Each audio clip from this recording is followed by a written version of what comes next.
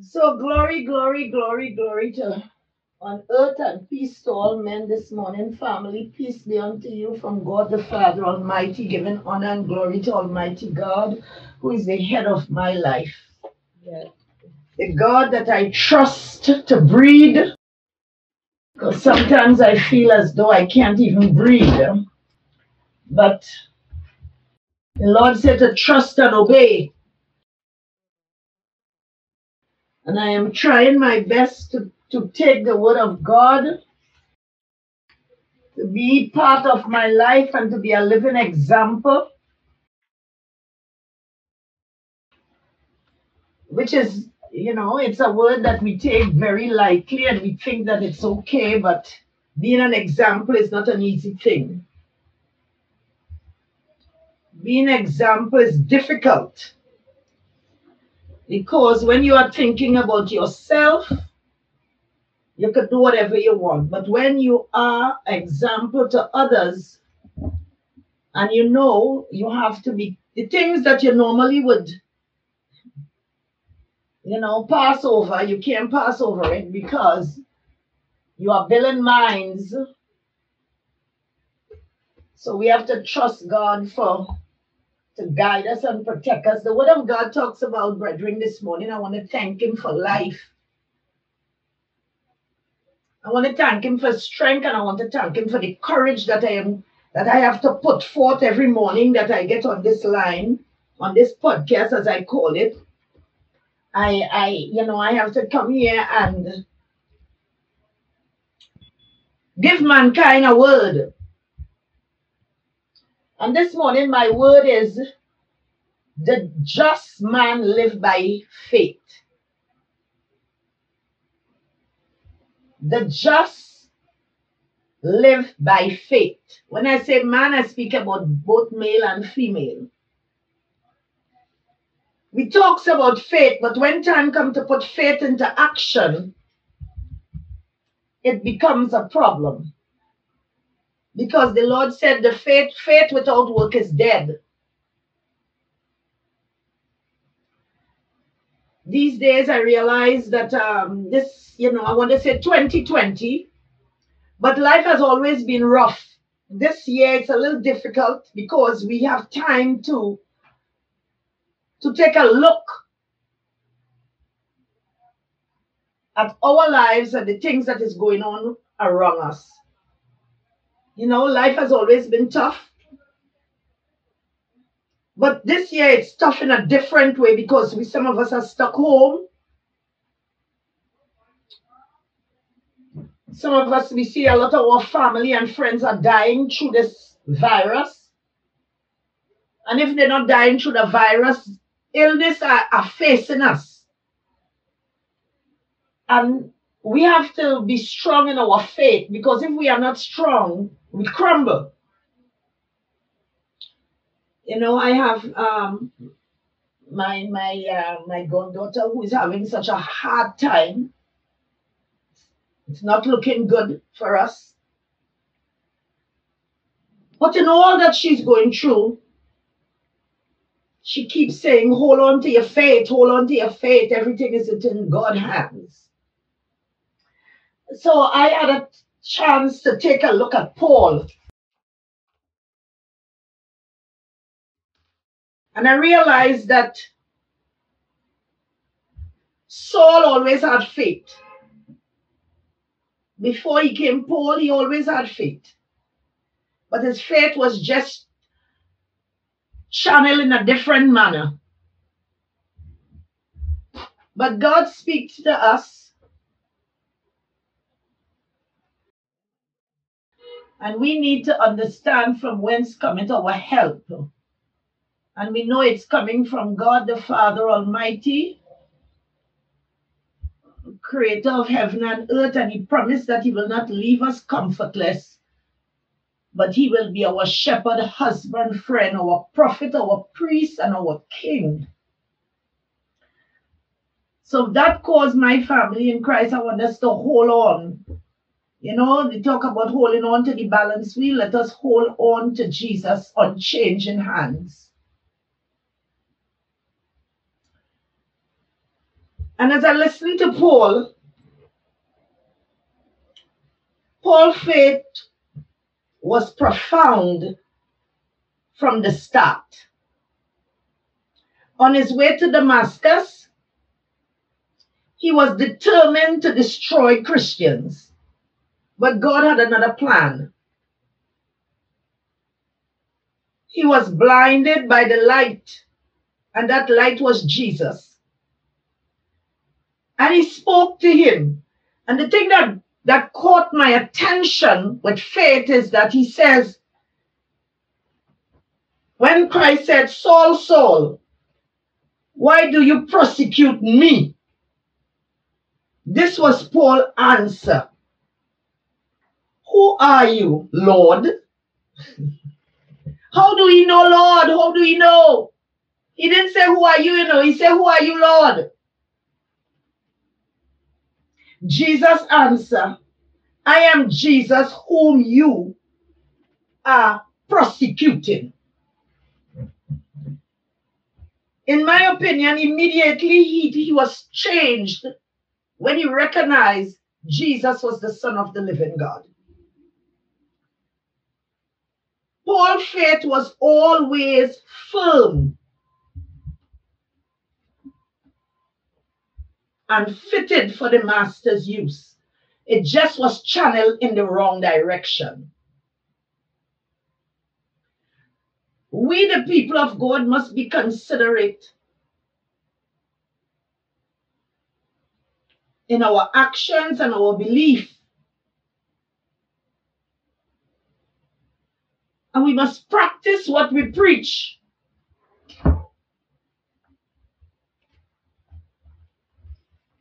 Abraham believed. When God spoke, he listened. So today, brethren, I want to encourage you.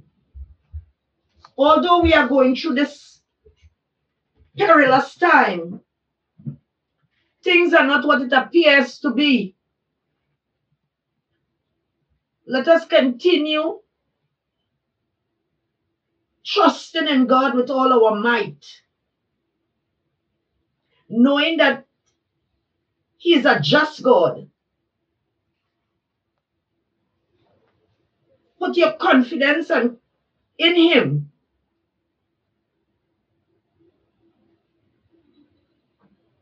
Be complete in our minds and our trust.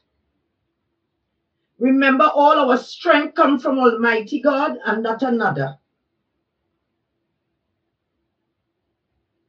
Our service is to God and Him alone, because He is our judge and our jury.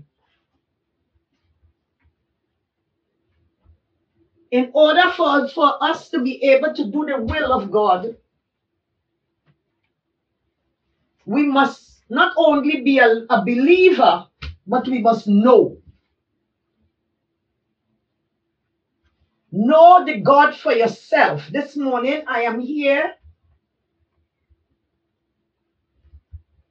with my arms outstretched before Almighty God, begging for mercy, begging for pardon, begging forgiveness, begging for healing of the mind, the body, the soul, and the spirit. David says, the Lord is my shepherd, and I shall not want. He maketh me to lie down in green pasture. These words may sound very easy, it's things that we know. But my getting to you this morning is to let you know that the Lord's arms are not short, neither his ears are deaf. But He is our Savior. He's our prophet, He's our priest, and He's our King. Salvation belongs to God.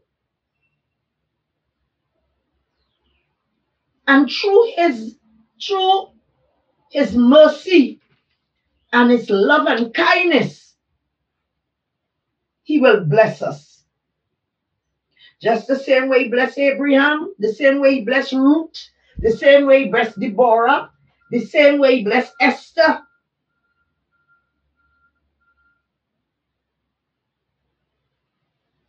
So we have to get it together. When the word said the just must live by faith.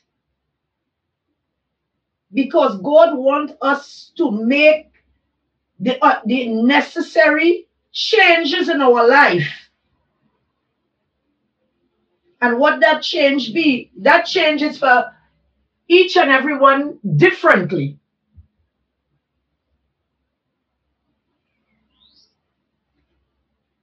We each have to know what we need in order to serve God, what we need in order to survive. As I said, I don't want to survive, I want to live. And I want to pass this on to all my friends and family who are worshiping God, who are trying their best to worship God.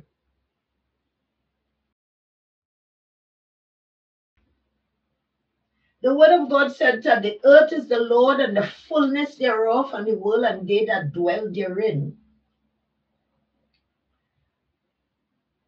In this time, family in Christ, as we are coming close to Christmas or to the holidays, as they say, what do you need?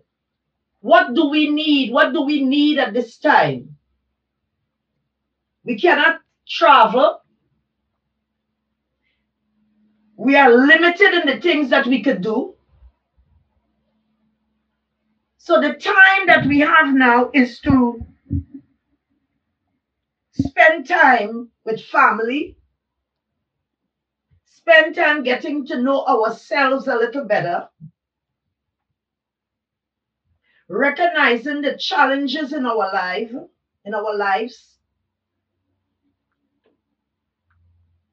and know that success does not come without challenges. Opportunities, challenges, communication, and reconciling to God. No matter how we read the word of God.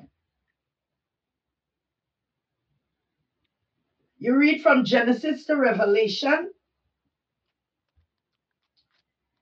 The illustration is always one thing: obedience. Obedience is better than sacrifice. Many a time, brethren, we have to go through something in order to understand that we have to make sacrifices in this world. We're making sacrifice for the job. We have to make sacrifice for our home, our children, our husband. But when it comes to making the sacrifice for God, it's always have an issue. So let us try to avoid the issue and surrender. You know, someone says to me that the Lord gave them a vision for me. So they called me and said, well, Teacher Maver, you know, I had this vision X, Y, by Z, and you know, and I said, well, listen, I am not the one that had the vision. You had the vision. So if the Lord tell you to take this for Teacher Maver, it is your job to come to take it for me. When you bring it for me, I will wait on God for his instruction what to do with it. But I am not going to pick up myself and go and get it because you said that. My reason for saying this is this.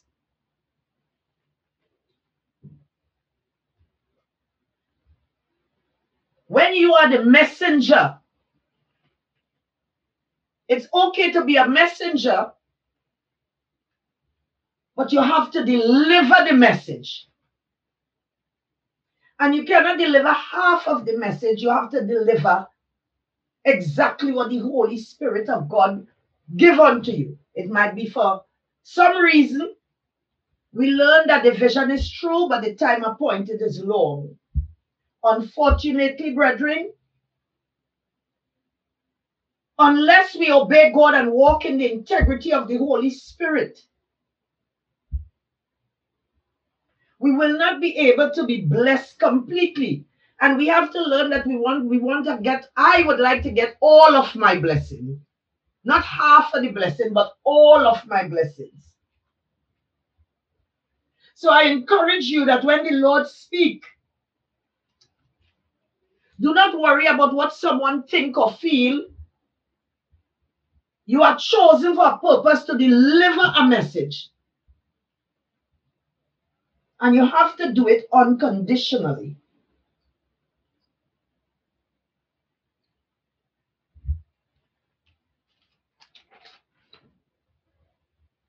Because we are all building a bridge.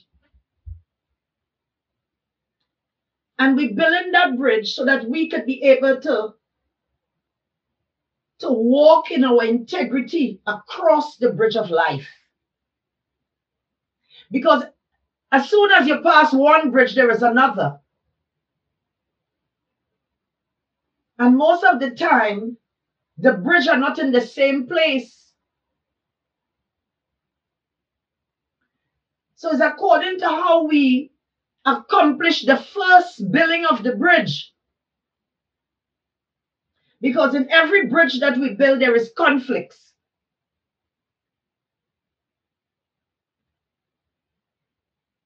So we have to make sure, brethren, after you learn the first lesson, we have to make sure that the material that we are gathering to build the other bridge will be stronger than the first bridge. And in purchasing the material for the bridge, you see, many a times we talk about the bridge, we have to build the bridge, but we never talk about purchasing the material to build the bridge.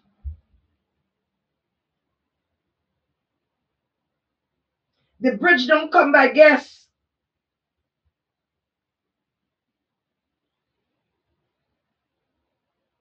The bridge have to be, the material have to be solid.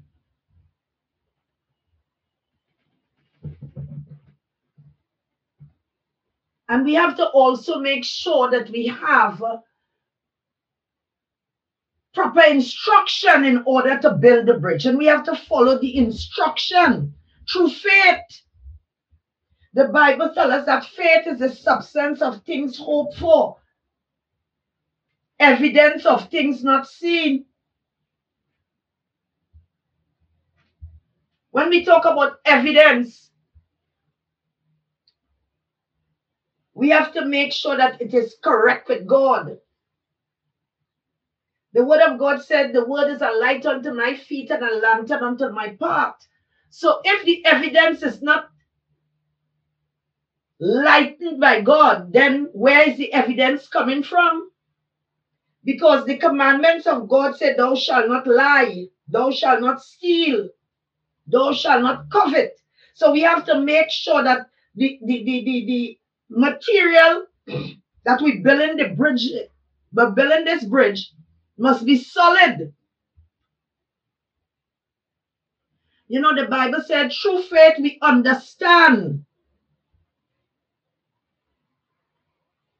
You know, only through faith we understand the work of God. Through faith I understand who Abraham was. Through faith I understand Zachariah's position. Through faith I understand Elizabeth's position. Through faith I understand Mary's position. And through faith I understand Paul. And these people that I am calling on are people who walk the walk and talk the talk. They didn't just say it, they didn't just act it. They believe, they trust.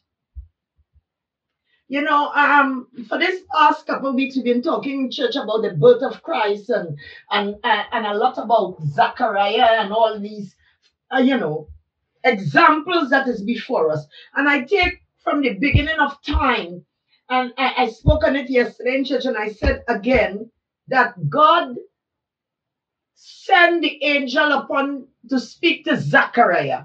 Although Zachariah was a man of God, he was a priest. Although Zachariah knew his job, but when the angel appeared unto Zachariah, he still was afraid. It still shocked him that the angel had to say to him, do not be afraid. When the Holy Spirit of God appears unto mankind, it is not like us. It comes with assurance, it comes with love, it comes with unity, it comes with everything. It's a pastor. The characteristic of it comes together so that we, the people of God, would be able to find that peace and find that comfort in our spirit in order for the Spirit to speak to us. Most of the time, you always say, do not be afraid. So that you would relax to know, to able to take the information that you're getting. Most of the time, we say, I jump up. You hear people say, I was frightened, and so I jump out of the vision. So the Spirit of God always makes sure that our spirit is in one accord, so that we could take the message and set the angel free.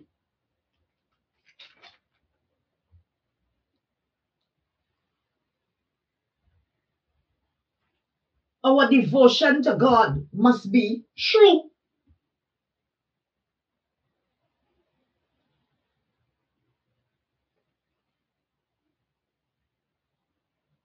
Because when we devote our minds and our body and our soul, this vessel, because we are the vessel, this vessel that we serve God with, have to be always under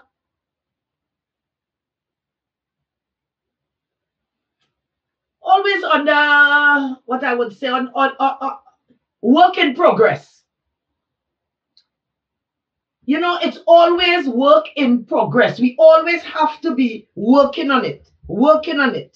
Because the reason why we have to work on it, because man die daily, is because we sin and come short of the glory of God. We go through this over and over again because we are always under development.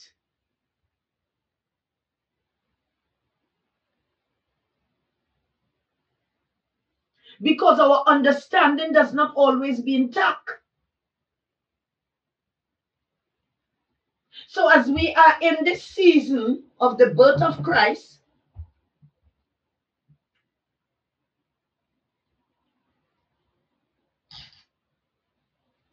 let us try to feed the sheep.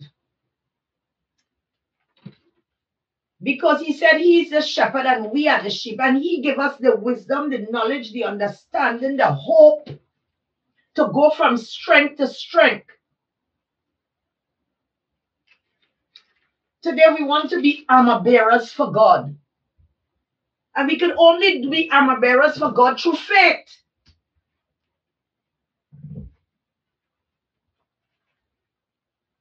And an armor bearer is one that seeks our interests.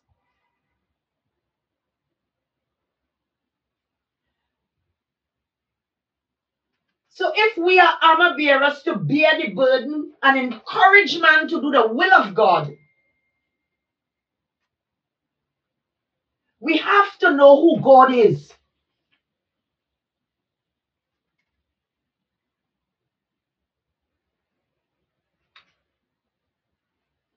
And when we talk about armor bearer for God, is by leading his people, in giving them the instruction and the description of the word of God, so that man could understand from whence cometh their help. I learn as I go along that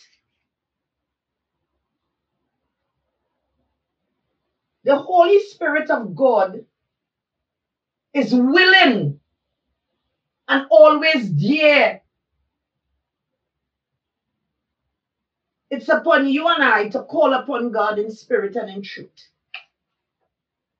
The word of God coming from Samuel, it said, and David came to Saul and stood before him, and he loved him greatly, and he became his armor bearer. So we understand, in order for us to do this, you have to love unconditionally. Your love has to be honest. It has to be true. There must not be any clench in it, because you see, the devil just waiting for a little insight to come and destroy. Anything that is for God, remember, the adversary does not want it to happen. Anytime you're about to serve the true and living God, that adversary that we talk about, the same one that went in the garden and interfered with Eve, is the same one that is coming to hinder us from getting where we need to go. Hinder us of that blessing.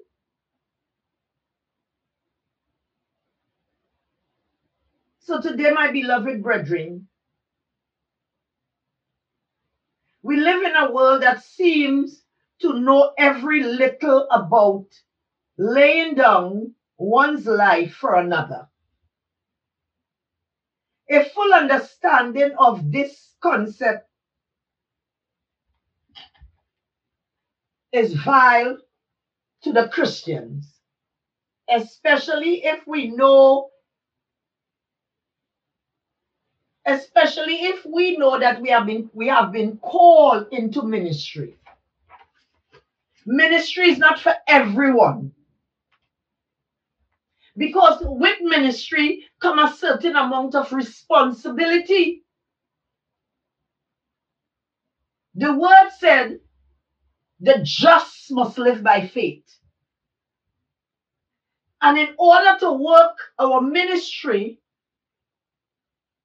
we must have faith unconditionally. There must not be doubts.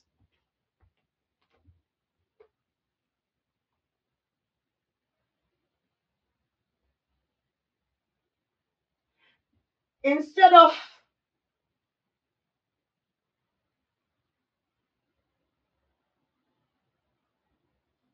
offering ourselves to wait on others,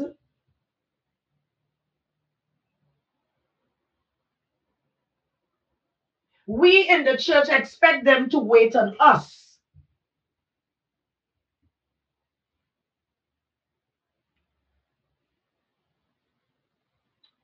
You see, the attitudes about serving God is for man to serve us. But as long as we have strength in our mortal body, which comes from Almighty God, because we are armor bearers to God,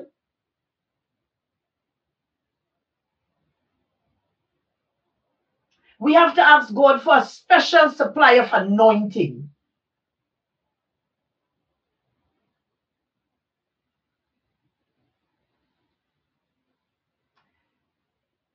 Elijah said, I needed a fresh supply of anointing. He needed to serve.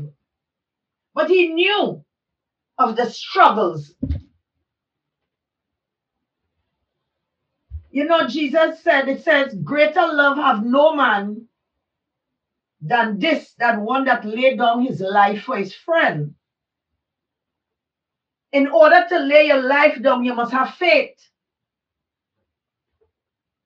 So very few people will lay their life down for a friend. We talk the game, but we don't play the game. We talk the talk, but we don't walk the walk. We walk the walk when it's convenient, when we could shine, when we could do. But it's not important. Shining is not important, you know. What is important is to encourage men to do the will of God. And you see your victory and your blessing when that individual decide to turn from the left and come on the right.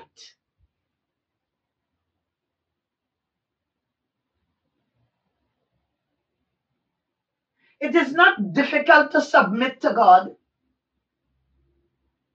but we question, why should we?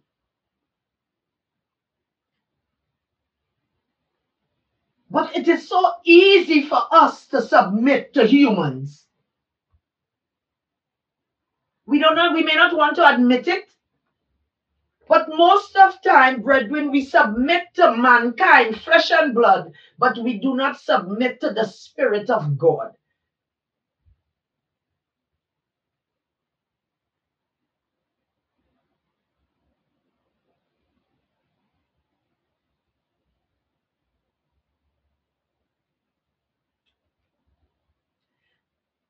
The purpose of the Holy Spirit of God is to direct our path. When Jesus was leaving, he said, if I don't go, the Comforter would not come, who will teach us all things. I learned that if you have a question, put the question to Almighty God. Many a times we do not like the answer. So we rather not to go put it to God, because when we rather not to put it to God, it's because we already know what God is going to say to us.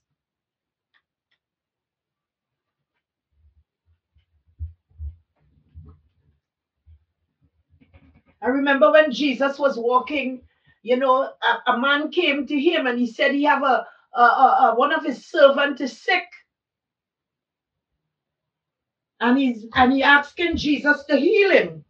But when Jesus gathered his stuff together and decided to go, the centurion said to him, Lord, no, Lord, speak the word and he shall be healed. You see, that centurion already had faith in Almighty God and know the power that Jesus had. He said to him, I am a man under authority. And when I say to a man, go, he go. And when I say to a man, he come, he come. So that he know the power that lies with Jesus, because he saw Jesus in operation.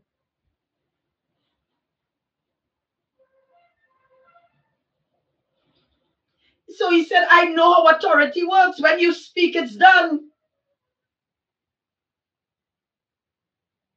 When I am told something, I do it. He said, I have soldiers under me. And when I tell one to go, he go. And when I tell one to come, he comes. So Lord, all I ask of you is just to speak the word. And my servant shall be healed. So we're talking about the faith of the man. This is the kind of faith, brethren, that we're supposed to have, especially in going through this time of our lives.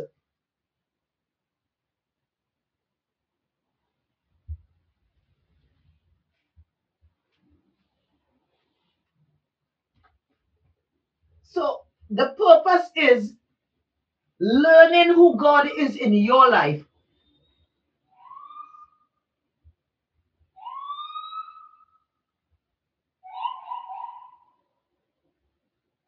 I understand that my God give duty to those of us that stand with the vision of God. When I say vision, I'm talking about like the pastor. When a pastor have a vision, he always have an armor bearer. And that armor bearer supposed to be the one that stand with the pastor so that his vision, they call them armor bearers, so that the vision become light. You cannot serve if you have one vision and the pastor have another. You cannot serve. And this is what's happening in our spiritual Baptist faith. So we are having a lot of issues. So today, my beloved brethren in Christ, find out what is the duty of the armor bearer.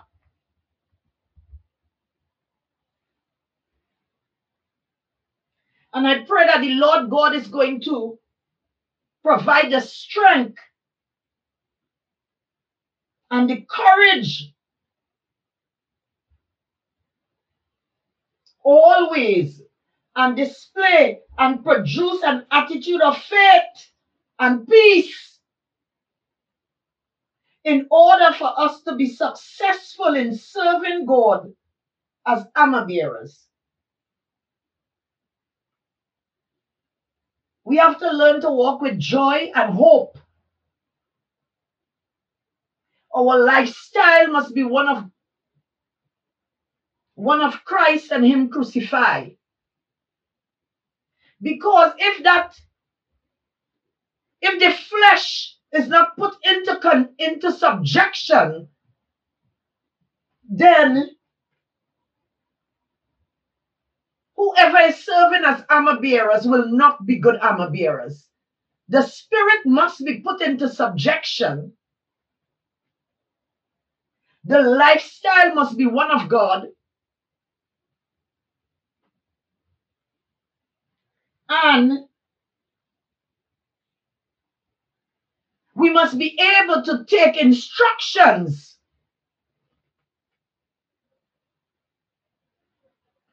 Because only if we take instruction, we will be able to produce proper sheep.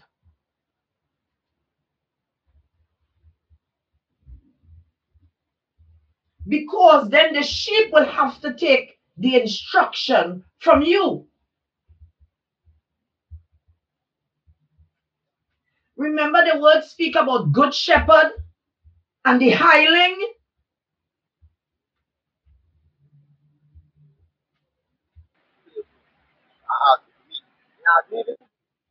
So we have to understand, brethren, who we are. Are you a good shepherd or are you a hireling? Remember when the hireling see the wolves coming to take the sheep, he's not going to stand up to defend the sheep, it's going to run to take cover. But the good shepherd protects the sheep. And not the good shepherd speak with its mouth.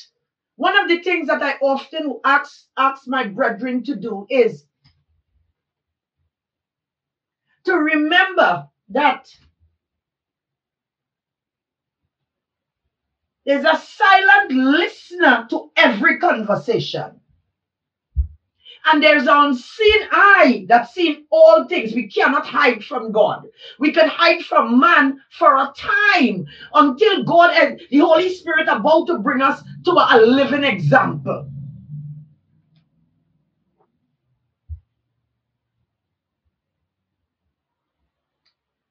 We need to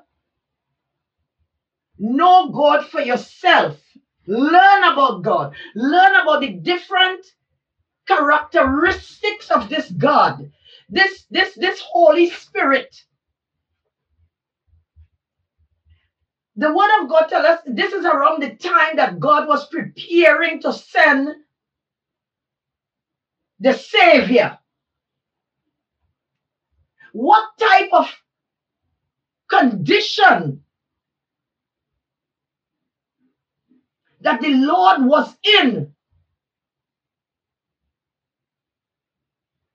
searching to find a vessel that was about to produce our Savior. The kind of material that he looked at. The word said she was a maiden. She was pure. She was truthful. She had everything, all the characteristics to bring forth a perfect servant.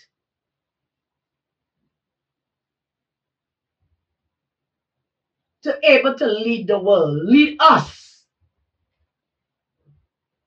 into the direction that the Lord wants us to be. Remember the man said, I am a man under authority. Like the God we serve. The God we serve is a God with authority, has power. Without his authority, we cannot move. He has to give us that authority and that will, that encouragement to lift our right hand. We have a song and we that we sing all the time. All the time, something about, my right hand. Raise my right hand. Jesus, raise my right hand. Oh Lord, Jesus, hold my right hand. Because we know without his leading and holding and guiding us, we are about nothing. So my words to you, my brethren in Christ, is, where do you go from here? What have you achieved in 2020? What have you learned in 2020?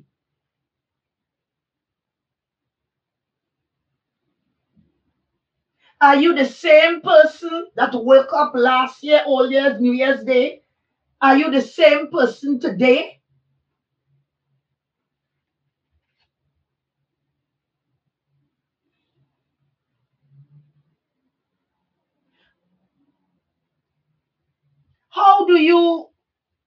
What have you benefited in this COVID time? Are you a true soldier? If you are called to duty right at this present time, will you drop everything and do what God asks of you?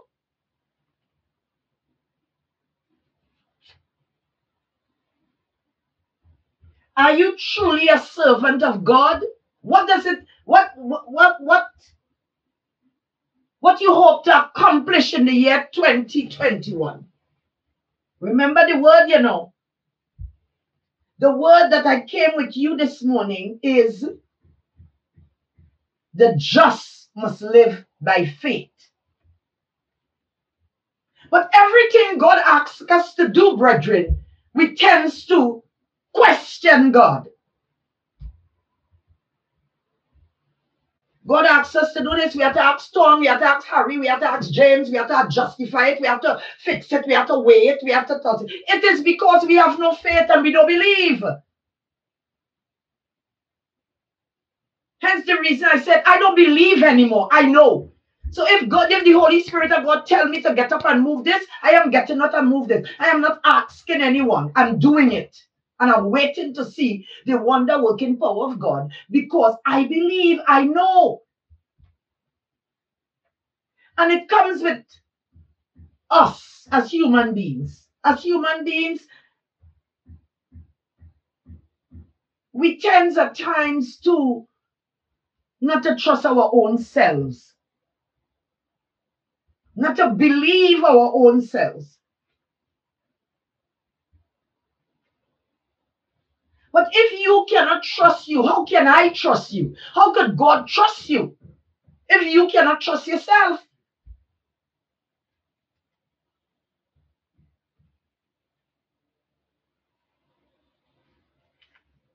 So in order for us to be able to place on that scale, we have to have balance.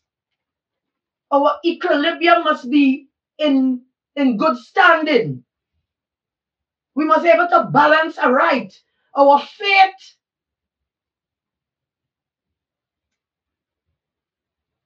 must be able to add up. Our belief in the Father, the Son, and the Holy Spirit. We must be just. We must have discipline.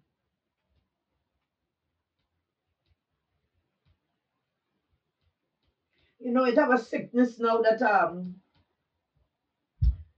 you know, I went to the doctor and I saw a person sitting there. The person was just their hand moving up in the air. They just going. The body just doing whatever it wants. And I was so amazing looking at how this thing was happening.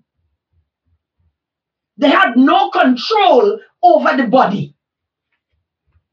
And it stayed with me.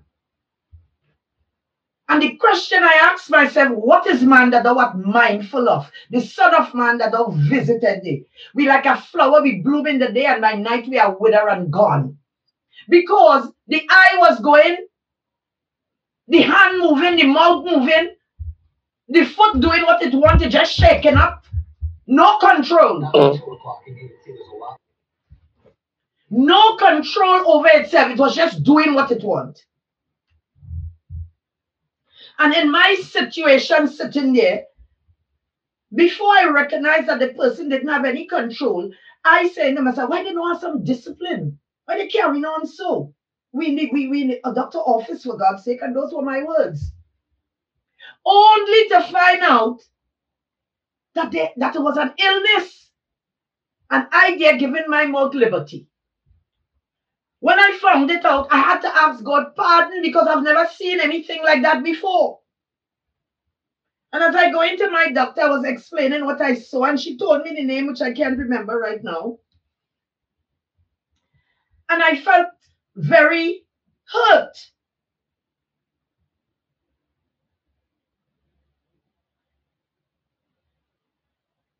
So I want to say to my family, man condemn what they don't understand. So learn a lesson from me, Teacher Maver, today. When you don't understand nothing, keep your tongue between your teeth. Say nothing. Because we don't know what we would come up with. What would be our state and condition one day. We want somebody to have sympathy. We want them to have love.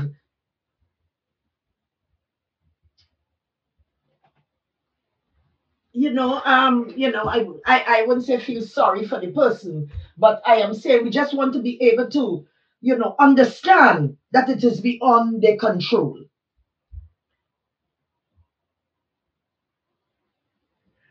So I pray that we will ask God to help us to grow,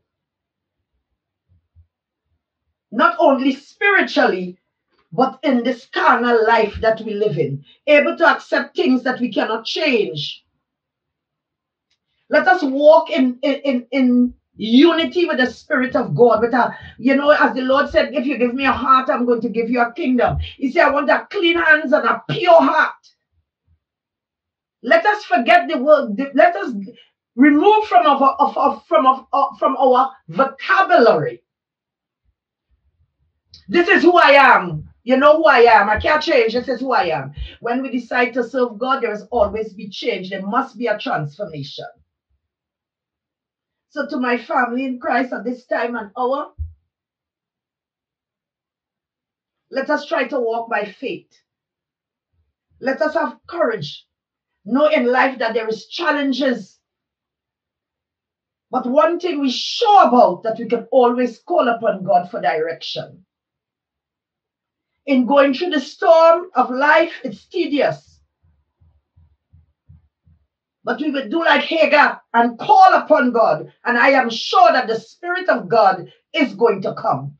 Just as how it come to Zechariah, just as how the Spirit Gabriel came to speak to Mary, we, the children of God,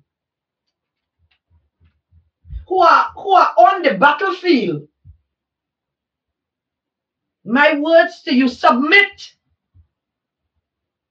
to God, and He will take you through. At this time in our family, I want to raise my voice to Almighty God. Times are rough. My friends and family are in deep distress at times through sickness. Some are weak, some hungry. Some can't feed their children. Some are going through some serious things that people taking for granted. Some are not lending a helping hand. Some of us greedy, we won't even give $1. It's always mine and mine and mine and mine is mine. Some of us food throwing away in the fridge, and if there's other people is hungry, we would not give a helping hand. But I want us to remember, the same way you want from God is the same way others want. And if you have and you could give, please give and give freely. Don't give looking back. Give what you don't, what you know you give what you know you could afford. So today, family in Christ, let us call upon divine power of the Holy Spirit. But before we do that, remember, the Lord said, before you come to lay your burden at the footstool, you need to confess. You bring your blessings. Before you take it to God, you need to confess. Anything you're going to God, we need to free our inside and we need to purge. And in order to purge, we need to confess. So today, brethren, let us take a minute to confess before God, because the Bible said that we have sinned in thought, word, deed, and action. And that means every minute of the day. So I implore you, Take a look. Let us be loyal to ourselves, and we pray that 2020, 2021 will meet us in a better state and condition. Eternal God, Father of all over land and sea, the nation bow with sacred joy, knowing this evening that God is God alone and can create and he can destroy. Lord, hear my cry, O God, for I come, Lord, without no strength and no power of my own. I come, Lord, because I know that you are the burden bearer. I come, Lord, at this time and our Lord, to asking thee that thou will be merciful upon us, Lord. Some of us are sick. Some of us are sad. Some lost the love they had, and some never learned to love you well. But I come on behalf of all those, Lord, that are in a state and condition, Lord, that their tongue stick to the roof of their mouth. They can't even say thank you. I come, Lord, because some of them in so much pain, Lord, they can't even ask you to be merciful. I come, Lord, for those, Lord, who are going through many trials and tribulation at this time, Lord. I come, Lord, because some are so sad. I come, Lord, because death is at the door to some of us. We don't know the hour, we don't know the time, but we're dependent upon you to take us through. I come before you, oh God, because you know the weakness of our frame. I come before you, oh God, because we're dependent upon you, oh God, to take us through day by day and night by night. I come, Lord, bringing the Ark of the Covenant before thee, oh God. I come begging you, oh God, to reveal your mystery, dear Jesus. I come asking you to touch hearts and minds. Bind us with love and understanding and respect. Help us to respect each other, oh God. Help us, Lord, to do thy will and do it in spirit and in truth. Help us, Lord, to do it not for fame, nor fashion, not to be seen by man, but to worship the God of glory and peace. I thank you for my home, oh God. And I thank you for all what you have done. And I pray, God, that you will continue to bless my going out and my coming in. Father, Lord, I bring in Amanda Jones hunt before thee at this time, and our Lord. Father, you know state and condition. Father, look down upon the child, Lord, until you are in bowels of compassion. Remember the offspring and the body and the companion and the friend. Remember the mother, oh God. Remember the family.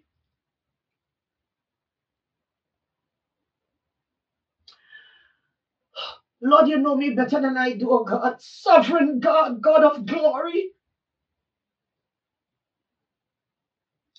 I wouldn't ask you why, Lord, but I will only ask you to be merciful. I pray, oh God, that you open the gate, Lord, that I took it only. I want to be able to touch a hand, Lord. I know that there is no distance in prayer.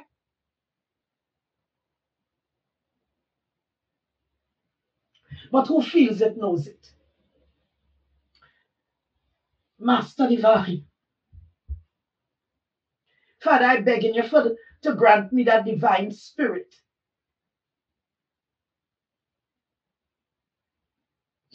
Grant me the divine knowledge to able to do a better job. Father, my desire is to serve you with my whole heart. Not piece of my heart, Lord, but all of me. For I acknowledge, Lord, I am nothing without you. The food I eat doesn't make a difference. It doesn't matter. The clothes I wear, Lord, doesn't matter. All that matters, Lord, is that my shepherd will supply my needs, and Jehovah is his name. I pray for those, Lord, that cannot pray for themselves. And I pray, God, Lord, that you open a door for us, Lord, where there seem to be none. I pray that you send help and you send good help. I pray, Lord, that you send help that have a desire to serve you with a broken and a contrite heart. I hope, Lord, that you send those with love, respect, and understanding to walk in their integrity, not to be seen or to be glorified. Sovereign God, Almighty King, the great Tetragrammaton, the unseen eye. I, teacher Maver, come, Lord, bending my heart towards my knee, asking you, oh God, to come in and touch. Remember Bishop Ashby in mercy? Lord, you know all things concerning the man. I beg you, oh God, to be merciful. Remember my family circle, bringing Mother Debbie before you, oh God. Father, help her, oh God, to work and work hard. Remember the offsprings of she body and remember the grands, oh God. Father, Lord God, cover them under your own almighty wing. Call the children, Lord, as you call her one day. Father, oh God, speak to them, Lord. Bind them with love and understanding and respect. Father, oh Lord God, have mercy upon you, have mercy upon us this morning. Look at my family circle, Lord, those that are in Trinidad. Remember the offspring of my body. Father, Lord, as I bring Keisha before thee at this very time and hour, I beg you to intervene. Father, Lord, I promise, Lord, that one day, Lord, that I would offer the child back unto you, Lord. So I leave her in your kind care and keeping because I know that my shepherd will supply her needs. And I know Jehovah is his name. Father, I've worked hard my whole life, Lord, and beg you to cover her. I know, Lord, that I will always have to ask because I asked for her. And you bless me. So I pray, oh God, that you continue to cover her. I pray, oh God, Lord, that her work on this earth, oh God, Jesus, that you will show her foot for the journey and saddle her back for the burden. And I pray, oh God, Lord, that her heart would be indicted in a good matter to serve you. Father and friend, Mother Marina, the same. Where thou lead her, I pray, oh God, that she follow. I pray, oh God, that she do your will and not her will. I pray, oh God, that you bless the waiting soul and you do the body ever good. This morning, Lord, all those I, Maver, lay my hands upon. Oh, sir, Father Jesus, in your name, Lord, all those that I lay my hands upon, if your blessing is small as a mustard seed, oh God, may you share it from heart to heart. Whatever state and condition, Lord, their heart and mind in, I beg you fix them to suit you. I don't know no other way to serve you, Lord, but to serve you with a broken and contrite heart. I don't know how to control my emotions, Jesus, because I just want to tell you I love you, God, and help me to do right. Heavenly Father, remember all those bereaved family, oh God. Remember Sister Marge and her family, Lord. Remember, oh God, Lord. Deceased Mother Anita, remember she family, oh God, take charge. Father, I know we're missing each other. We're missing the things that happen. That's the reason why I want to tell my family, hold on to your family now. Love them with all your love. Because when they're gone, you cannot worship. You can't do anything. Do it now. Tell them you love them now. Show them love. Stop the arguing and fighting and quarreling for things that is unnecessary. Because when they leave, they're not coming back. So, Father, today I bless your holy name. Remember Bishop John. Remember Mount Hope. Oh, Pilgrim this morning, take charge. Father, I love you, God. I pray that you touch all those that are sick and sad, all hospitals and doctors, all those that are able to lend a helping hand. I pray, oh God, Lord, that you touch us this morning, Bishop Ashby.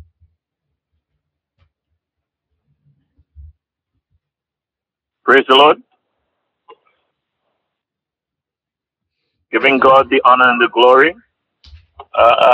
For yet another day, we are still in the land of the living world. Our prayers and supplications that we made unto God, being the author and finisher of our faith. The writers has truly declared, our time is in God's hand. We don't know at the time of the hour we shall make his appearance known unto us. And it's for this cause and purpose we come in preparation, that we be not asking of any unclean spirit, where is our God? Our lesson today shall be taken from Luke, the 5th chapter, from the 29th verse. Luke 5:29.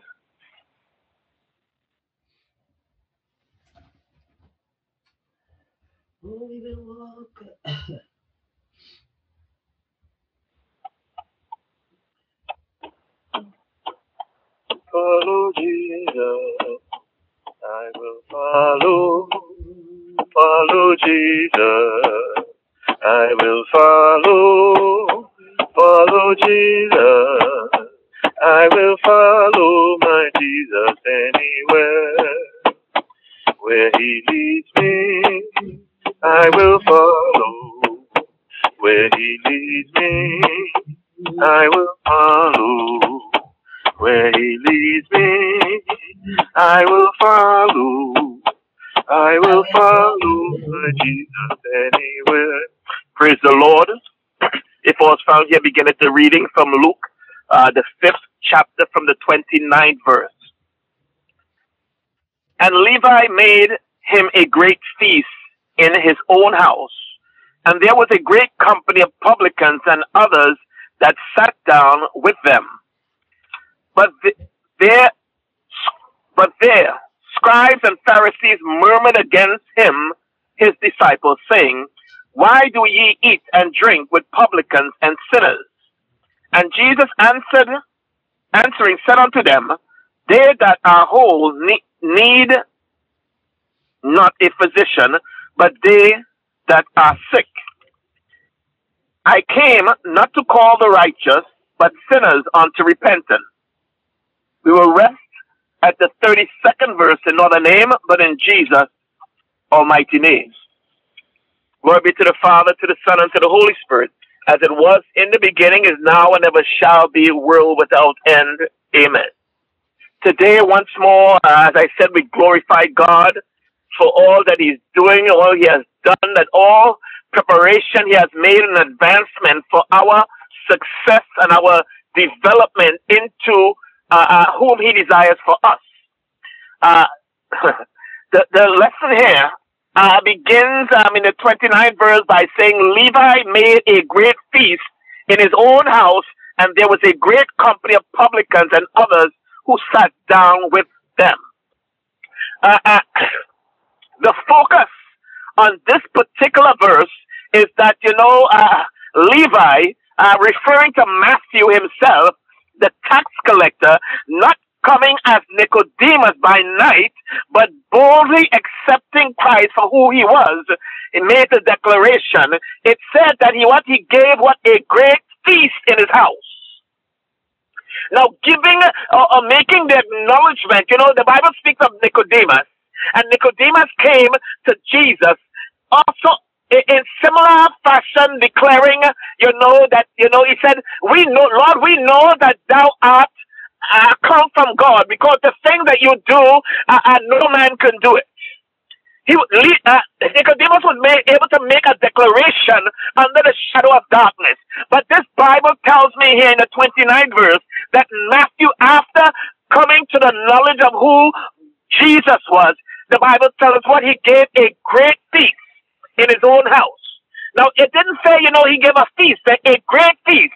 And in the manner in which it say great feast, it is in similar nature as as the prodigal son, as he returned, his father told them to go kill the fattest calf, go get my best robe, go get my best ring and put it on his finger, and there was a rejoicing. That all they that were in the neighborhood or in the vicinity was able to know something was going on. This is the same declaration that Matthew made when he decided to keep a great feast in his house, declaring, that Jesus was in the vicinity. And the thing is, the issue being identified was not of the feast, but it was a company of publicans and others who were not considered either righteous nor holy. Jesus sat with these people, of whom the tax collector was one who was not considered as a fair individual or a just man. For as they collected taxes for Caesar, they would also line their own pockets.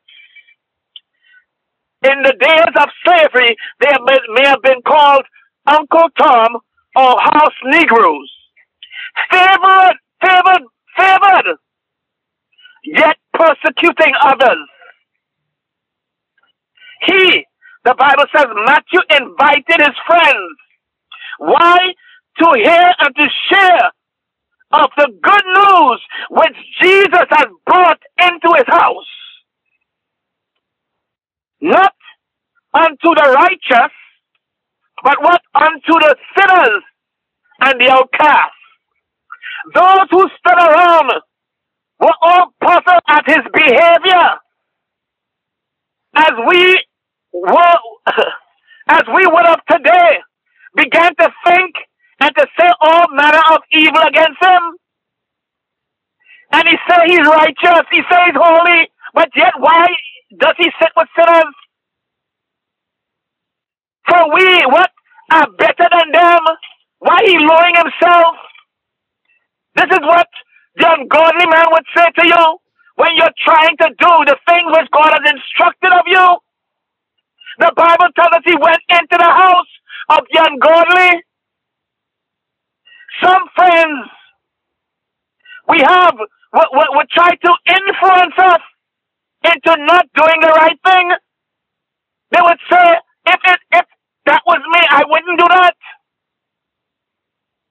Many of us, especially in the Baptist faith, we may have heard many of these expressions.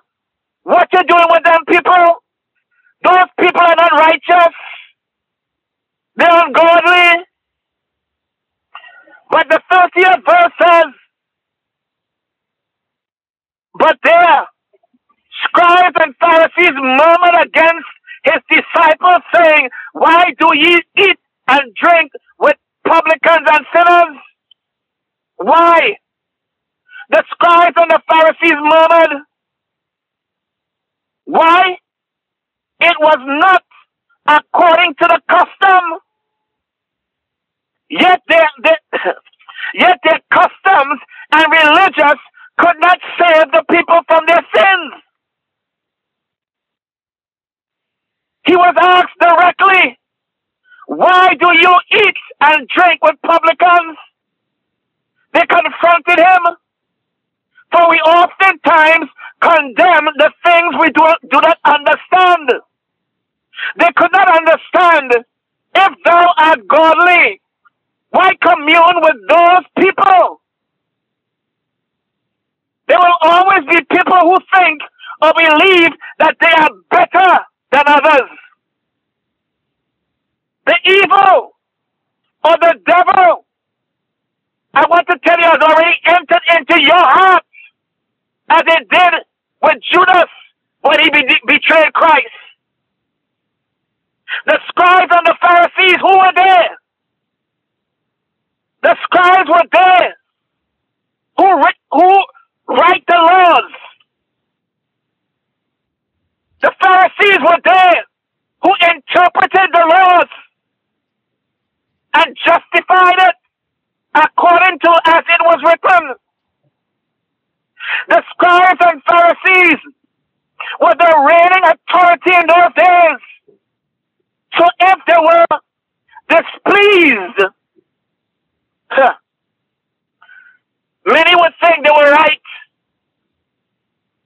Just as many of us today, we worship our leaders, we worship our mothers, and whatever comes out of their mouth, we believe automatically. But the Bible tells us, prove all things. I'm not saying that the mother will deceive you.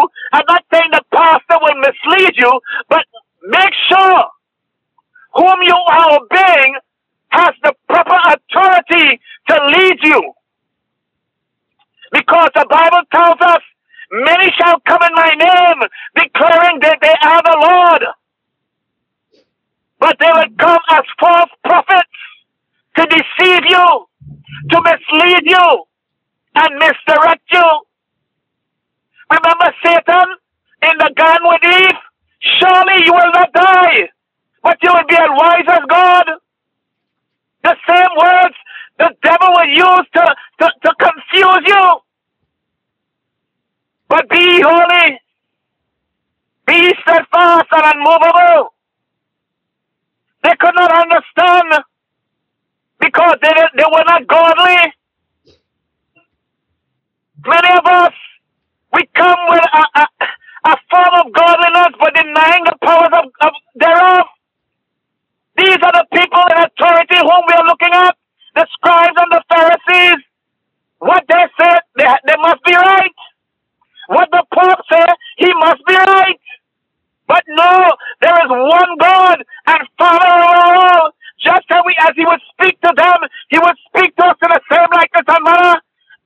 answered.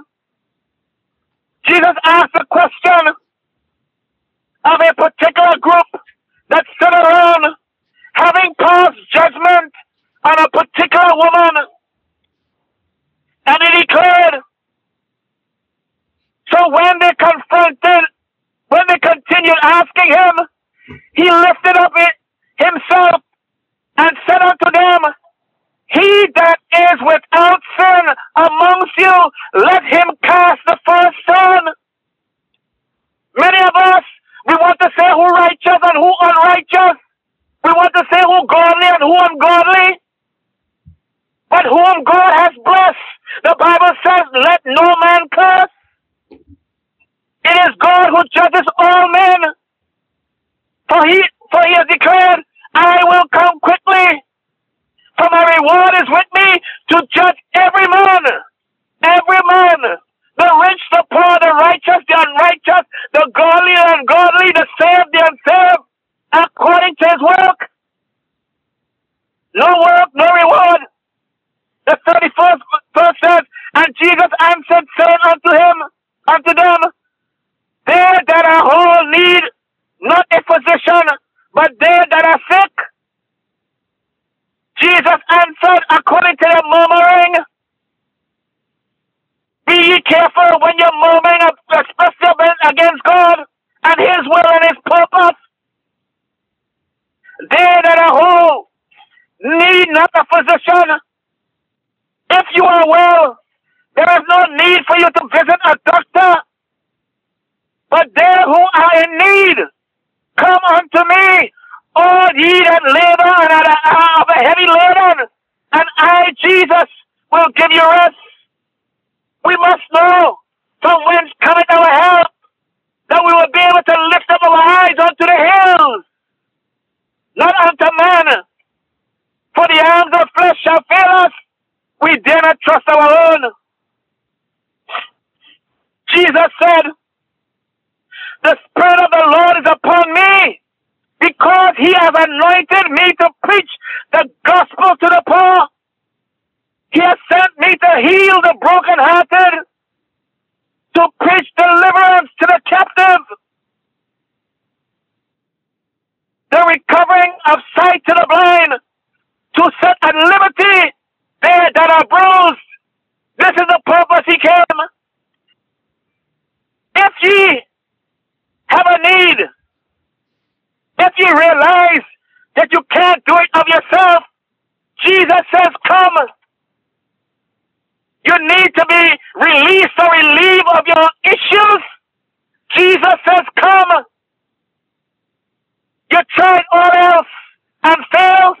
Jesus again says, come.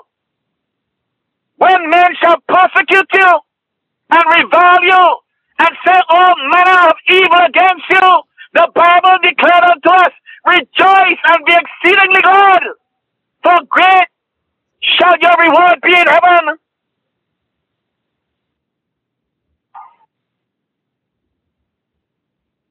Seek ye first the kingdom, and all else will be added. As we oftentimes say, well, you know what? We're going to put a cherry on the top, an icing on the cake. For what? It is well. It is well with your soul. The 32nd verse, I came not to call the righteous, but sinners to repentance. I came not to call not the righteous, because you know what Revelation says? They that are righteous, let them be righteous still. They that are holy, let them be holy still. If it is well with your soul, many a times we say, you know what, I have arrived. If you have arrived and you're rich, you know that completion. The Bible tells us he will shorten the days for the very elect's sake. You will be taken from work unto reward. I learned that a question was asked. Once we reach perfection, what happens then? Once we reach perfection, what happens then? Remember Jesus? When he was upon the cross, he said, Father, it is finished. And he gave up the ghost. Our job is to make our election sure. Our job is to walk holy, circumspect to the will of God. There are many possible reasons why a sick person may refuse service of a doctor. Perhaps we don't know that we are sick. Many of us, we feel as though we are well. Our spirit is well. I walk in righteousness, but we are sick. We haven't come to the realization that we are in need of help. Perhaps you know you're sick, but you don't think that you can get better on your own. It is not up to you. The Bible says He's a great physician. You don't know that you need a doctor. Sometimes we say, well, it's just a little stomach pain. I'll just take an aspirin. It's just a little sprain. It'll get better on its own. Sometimes we say, well, I will give it a little time and go heal itself. But the Bible tells us, Jesus said, this very hour, you can receive healing. You can receive redemption. Perhaps you know you're sick, and you know you need a doctor, but you don't know that there is a doctor in Jesus. There is a doctor within the Spirit. We try to do things too much physically, but we are not seeking a spiritual healing. For that which comes from within portrays on the outside. Perhaps you know you're sick. But you know what? Nobody else should know. Many times we are suffering with issues, but I will keep it to myself. But my Bible tells me the family that prays together stays together. How can we say we are family? A body of people, a body fitly joined together. And the brain does not know that the hand is having an issue. The brain does not know that the foot is having an issue. There is no communication between the body parts. So we cannot assist. We cannot help. We cannot offer a word of prayer that healing may come about. Jesus is the perfect doctor to heal us from our sins. He's always available. He always makes a perfect diagnosis. He provides a complete cure. Once you are cured by the Spirit, by God, you are cured. You need no revisitation. He even pays what? The doctors. See, no charge. No charge. Come and be healed. The Bible says, come all ye that labor and are heavy laden, and I, Jesus, shall give you rest. But don't do as the 5, as the 9. When 10 were healed, only one returned to give thanks. Let us recognize, just as Matthew here, he decided, after hearing the good news, he decided, I am going to keep a feast. He decided that his friends and his neighbors would also know of the good news. He was not selfish in keeping it to himself. He received something from God, and he brought it back to his house. And the rejoicing continued. How many of us, after rejoicing with God in the church, we return to our homes rejoicing, giving God praise, giving him thanks, acknowledging that it was God. And if it had not been for God who was on our side, what should we have done? What could we have done? We can do nothing of ourselves, but I can do all things through Christ, and him only who has strengthened me. The grace, the love, the joy that I have, no man can give it unto me but God. So do not seek happiness, do not seek peace within the flesh, but seek that peace within the spirit, and the spirit will be so overjoyed that the flesh has to respond. Remember, the Bible declared, it is out of the abundance of the heart that the mouth speaketh. If it's not in your heart, you cannot bring it.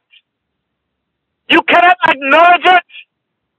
Neither can you declare it. This is the prayer of my heart, in the name of Jesus' almighty name. Amen. Praise the Lord. Praise be to Almighty God, family in Christ. God and man make it manifest this morning. We thanking God for his mercy and the strength that he has pressed upon with this good word this morning. The lesson coming from Luke, the 5th chapter, from the 29th verse to the 32nd verse. The 29th verse, Matthew 9, Matthew the 9th chapter, the 9th verse. Matthew the 9th chapter, the 9th verse. The 30th, Matthew the 11th chapter, the 19th verse.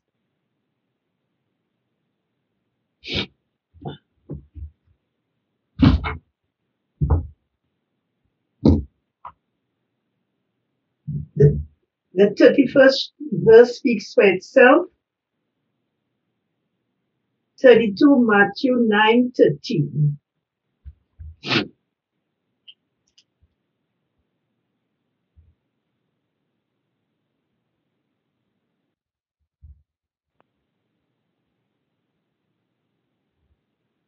So today, my family in Christ, let us continue again trusting in the Lord, as my word said unto you. Let us trust in the Lord with all our might and lean not unto our own understanding. For to trust in the Lord is to know God, is to understand that he is God all by himself. And I learned that if we wait on the Lord and be of good courage, he shall strengthen our heart.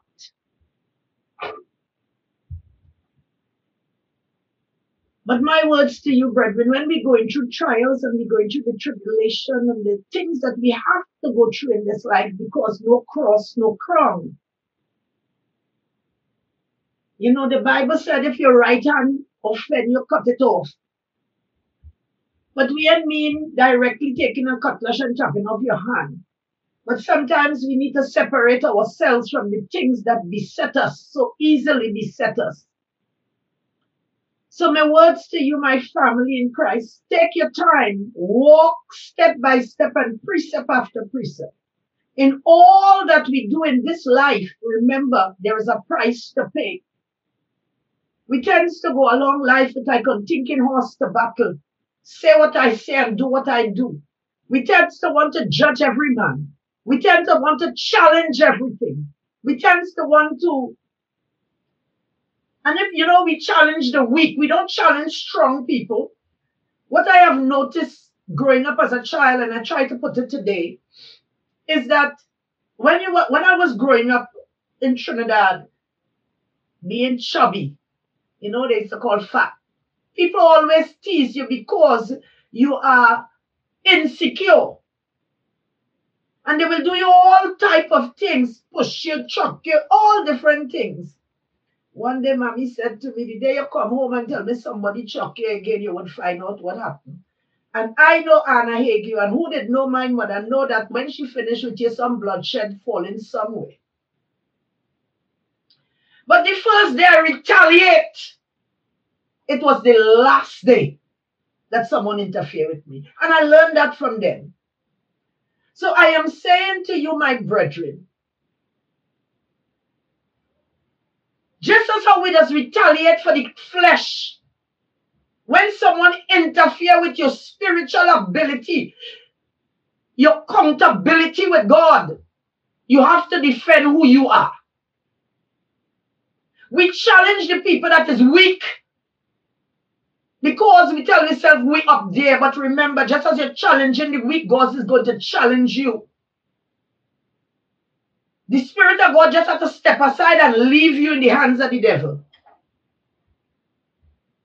And then you know what it is when you're challenging somebody that is unable to fight back. And I've seen it all among my friends and family. I'm watching how we're challenging those that are weak. You know someone that's able to do this? And it's not that you're going to teach them so that they won't have to, but you know. You tread on their weakness. But we forget that there is a man they call Jehovah God.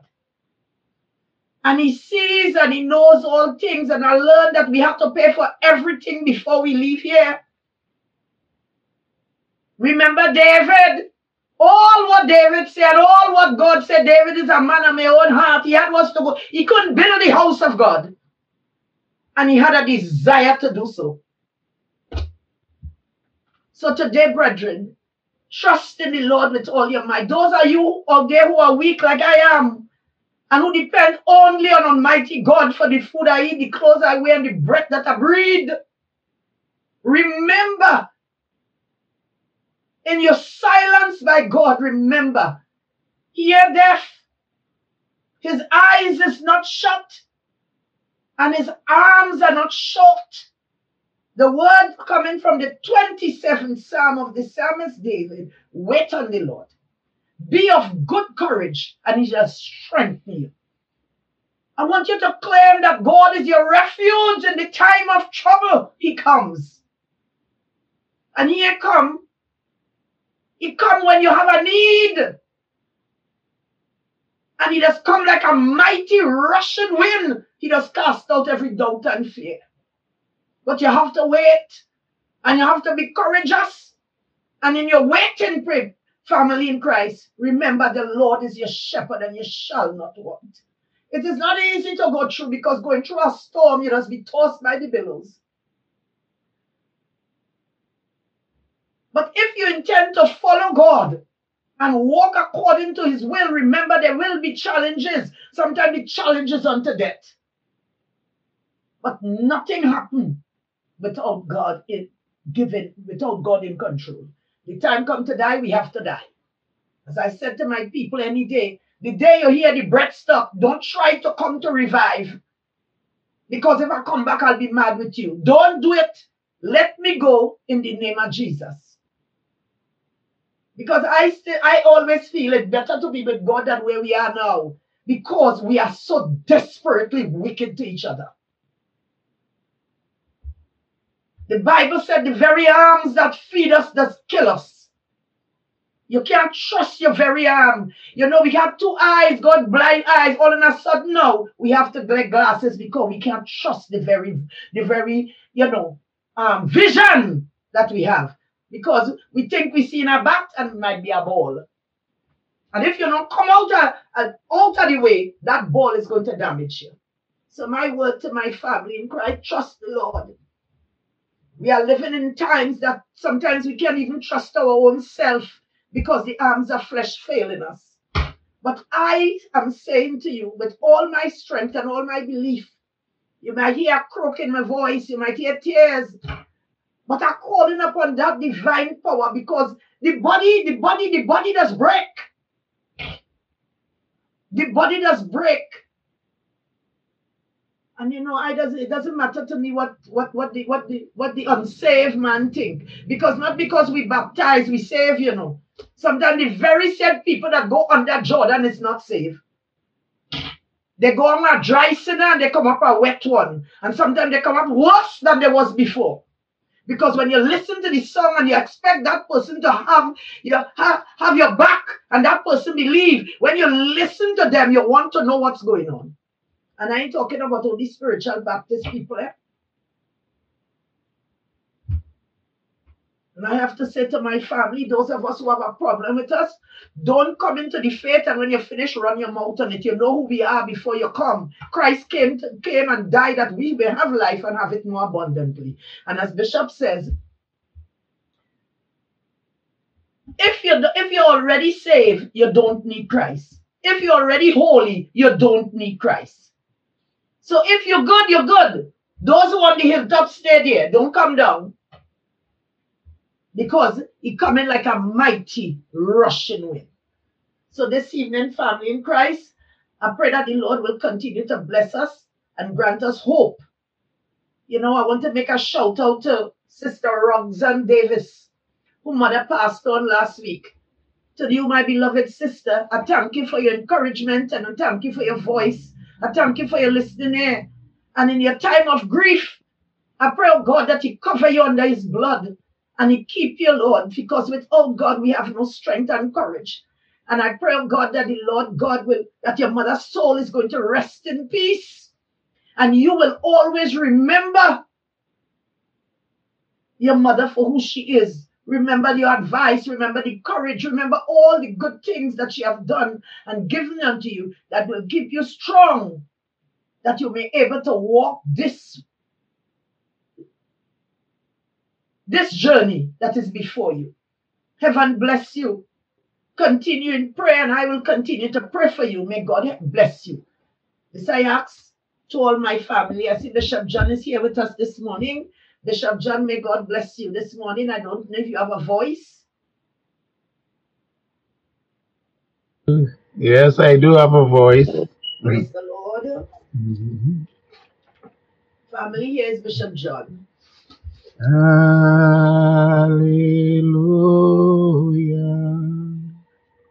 Hallelujah.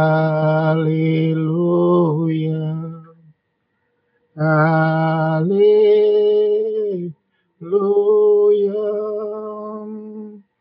The strife is on, the battle done. Now is the victor's triumph won. Oh, let the song of praise be sung. Hallelujah.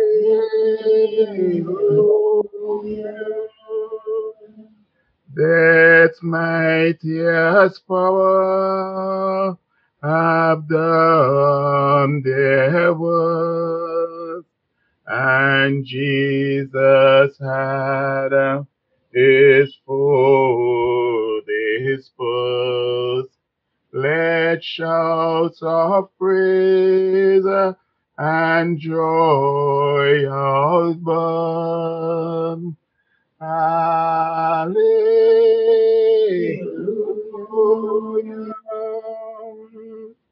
On the third morn, he rose again, glorious in majesty to reign. Oh, let us swell the joyful outburst. Hallelujah.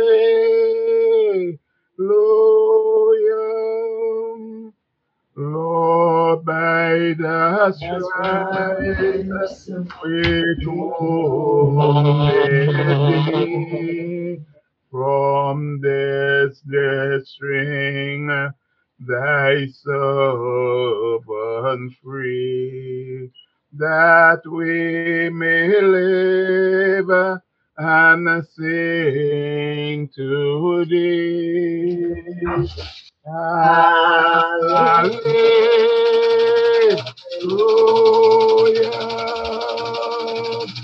We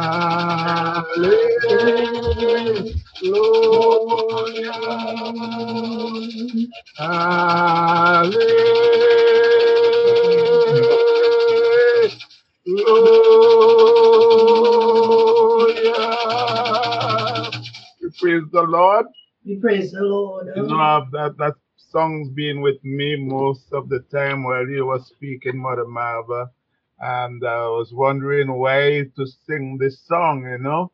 And until I heard you talk about with someone who have lost their loved one, so then I says, well, you know, I guess that's the reason why that song came to me. So then that gave me the confidence to sing it. And may God bless and comfort the ones that are in sorrow, because he promises, let not your heart be troubled. But we have to believe that the good Lord is going to bless and keep us in times of need. We need a Savior. In times like these, we need a friend, and He is our Savior, and He is our friend, the one that we can call upon, and He will surely answer our prayer. May God bless each and every one in another name, but in Jesus' almighty name, already gone past my allotted time. Praise God. Family in Christ, peace be unto you, and I thank you for your listening ear. To all those that are listening today, be careful on the road. There are drivers that are, they're not driving the way they're supposed to. They're all over the place. So be careful on the road. I pray that all is well with your soul and God is going to take care. Remember the reason for the vacation, the holiday that is coming up. Try your best, brethren, and give to those who have need. We are in a time now where we can't run up and down. If I could have been, if I could have gone somewhere, I've been Trinidad or something like that. But I would not have been, because I would have been working. So today, brethren, let us take that time, this time that God gave us, to reminisce on what we have had and what we have now, and how we could change our life for the better. Let us not be selfish about I and what I want and what I want. Ask yourself the question. Look how much God has given to you. What are you giving to God? I ask myself all the time. I know where I came from. I know my state and condition. Today, I know what Anna, my mother deceased, has given unto me. I am trying to give others. So may God bless you. May He cause His face to shine upon us and grant us peace. To all my family, heaven bless, love you. Have a blessed one. We thank the Lord for this our food, and most because of Jesus' blood. Let manna to our soul be given, the breath of life sent down from heaven, for Christ's sake. Amen. To my beloved son, you all have a blessed one.